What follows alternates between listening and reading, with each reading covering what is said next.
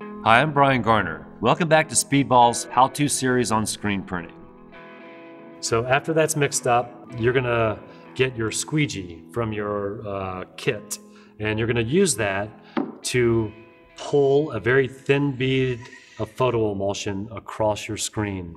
And we're gonna do that right now. So I'm gonna open this bottle, and I like to have a couple things handy before I do that. One is maybe a stiff piece of mat board or card stock, and that will enable you to kind of clean up any excess photo emulsion. The key is to try to keep everything nice and lean. You don't want to put too much emulsion on there because it just won't be a successful project if it's too thick. So you can see what I'm going to do is put a thin bead on the screen. You can see I'm doing it on the substrate side. I want to make sure I have enough that I can try to get this in one pull. And you can see I'm lifting up this screen, and I like to get it maybe like a 45-degree angle, as well as this squeegee. And I'm going to pull and coat that screen.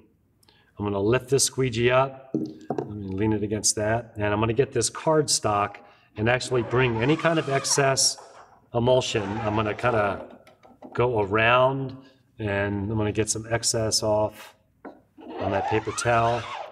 And you can see I just don't want a lot of puddles on my screen. If you can, try to save some of this emulsion because it does go a long way and you don't want to trash it. What I'm going to do is take this cardstock and actually come back across briskly with a little bit of pressure, and I want to turn the screen over, and now I want to coat it again. And what I'm doing is really just getting excess emulsion off of this screen.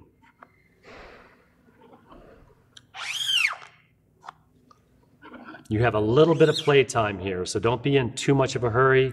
And we want to make sure that there's just not a lot of emulsion on there, meaning that if it looks really kind of watery or glossy, you want to make sure that that is squeegeed off your screen.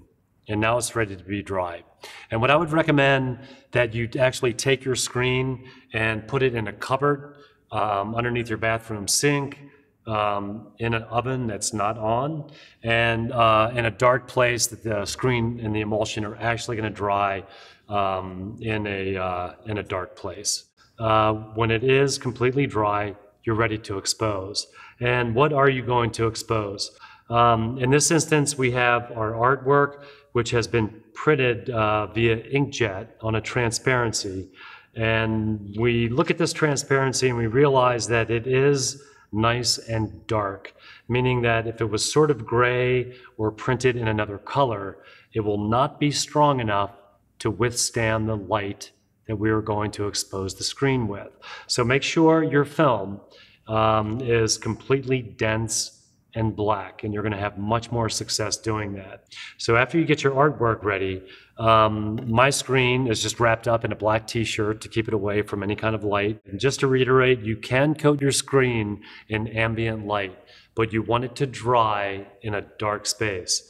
After it is dry, I'd roughly give it maybe an hour, hour and a half to make sure it's entirely cured and dry.